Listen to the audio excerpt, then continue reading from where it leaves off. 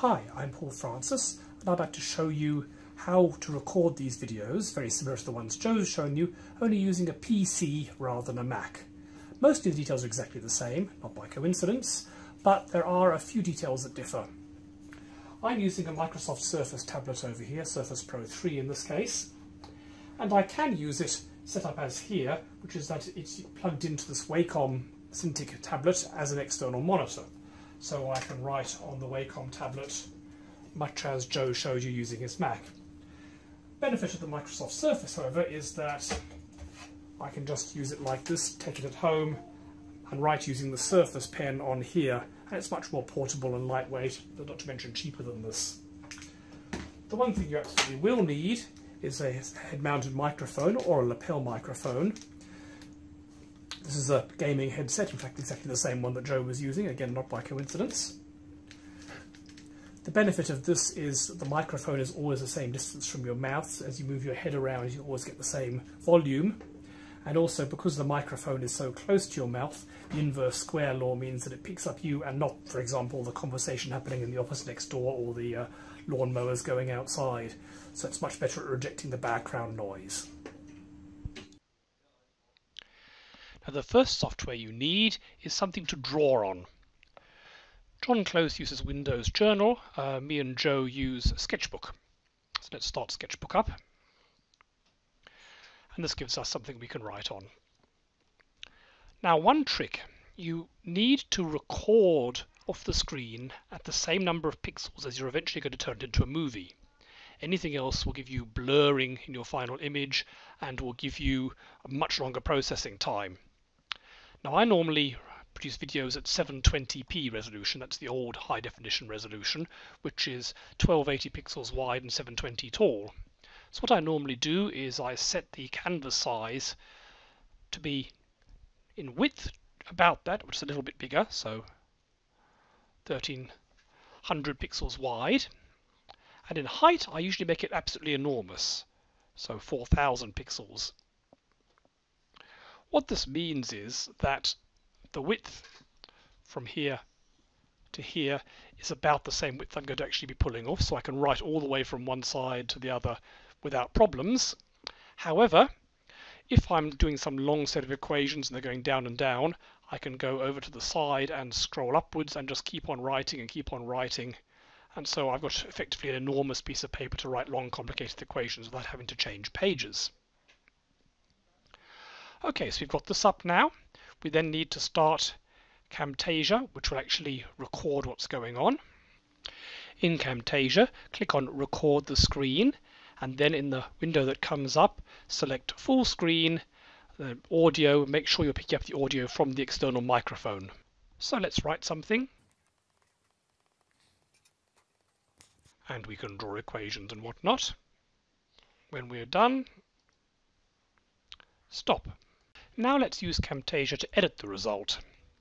So we've got the Camtasia window. The recording we've just made is down here and appearing up on the screen over here. You've got a timeline which you can zoom in and out of. The white bumps at the bottom show you how loud the volume is. Mostly useful for picking out quiet patches that you might want to cut out. If you scroll through, we can see we brought up Sketchbook, played with it, changed the size.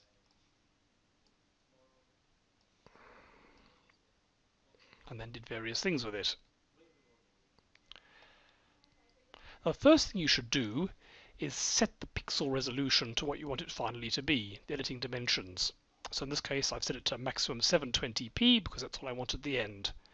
This is smaller than the resolution of the entire screen, so it'll cut things off. Now go to Zoom and Pan here. Make sure your cursor is at the beginning of your slide and click on the 1:1. And that will mean that instead of recording the entire screen, which will be slow for the computer and will cause all sorts of aliasing problems, you're just picking out a correct pixel size 1:1 matched. You can work out where you want to put that. If we scroll through until we get the screen to its final size, we could say move it up like that. And that means it will then record what we're writing in that area. You can, let's say you start writing up here and start writing down the bottom, you could drag it around and go somewhere else. And a little blue arrow will appear here. It's a transition going from one to the other, so it'll move from one place to another. So you can pull out different parts of the screen from time to time if you like, but try and use it most of the time set 1 to 1 so that you're going to get the nice crisp images and pixel matching. You can change the audio. I usually find I have to boost the audio slightly, make it a bit louder. Press Shift to play. I'm doing some long set of and you can fade in, fade out to tinker with that. You can add other files, move them around, split audio and visual. One thing that's important is short speeding bits up. For example, over here there's a long silent bit, and you can see I was doing some writing. I was writing fairly slowly so it's legible, and that's not something the students will want to watch. One thing you can do is shorten it. So go here, right click, split,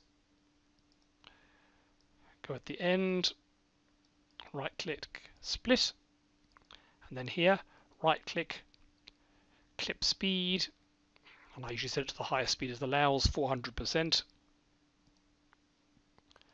then bring that along like that. So what you'll now see is, so let's write something, and we can draw equations and whatnot. So the writing's much faster. You may also want to cut a bit completely out. So let's say this bit here, nothing much is happening, so we could go to the beginning, split, go to the end, split all, and then just select the middle bit and delete it, and drag the rest over. So this way, if you do something embarrassing or forget something, you can just get rid of it. When you're finished, you need to produce and share. You can send something directly to YouTube, but I normally find it makes more sense to save it onto disk first of all, and then upload that to YouTube. That gives you a bit more control and gives you a backup copy for other purposes. So produce and share. Set the resolution to 720p MP4 only, and it will give you a directory and a name, and then just finish, and it will take typically a minute or something to render that and produce it as a file which you could then upload to YouTube.